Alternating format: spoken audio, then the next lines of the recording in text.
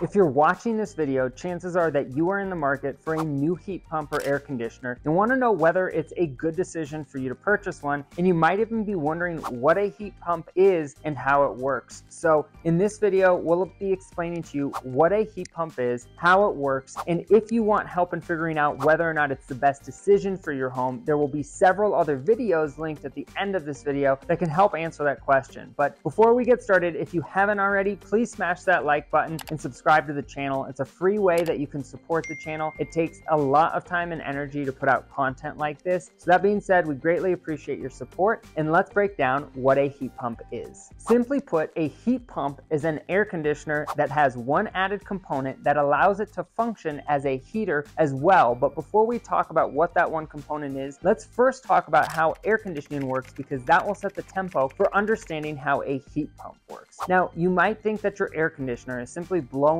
cold air inside your home, but that's not what's happening. What's actually happening is that your air conditioner is circulating refrigerant through a coil that is inside your home and a condenser that is outside your home. And this process is actually transferring heat from inside your home to outside your home, which is why you get nice cold air coming out of your vents, and which is also why the air coming off the top of your condenser is extremely warm. And if you've never been outside by your air conditioner when it's running and felt the heat coming off of it, when you're finished watching this video, go check it out and you can see for yourself. And the heat coming off of your air conditioner is actually the heat from inside your home being transferred outside through the refrigerant lines. And the reason I wanted to start by explaining that first is because right now we're going to go look inside the inner workings of a heat pump and point out what allows an air conditioner to be transformed into a heat pump. And that one component is what's called a reversing valve. So right now I have a Daikin DZ5 Seer 2 pulled apart, and I'm going to show you what a reversing valve looks like and what it does. So this little device right here is the reversing valve, and that little device is the only difference between an air conditioner and a furnace, with the exception of a defrost control board and a few other control logic and wiring items. But mechanically speaking, this is the major difference. And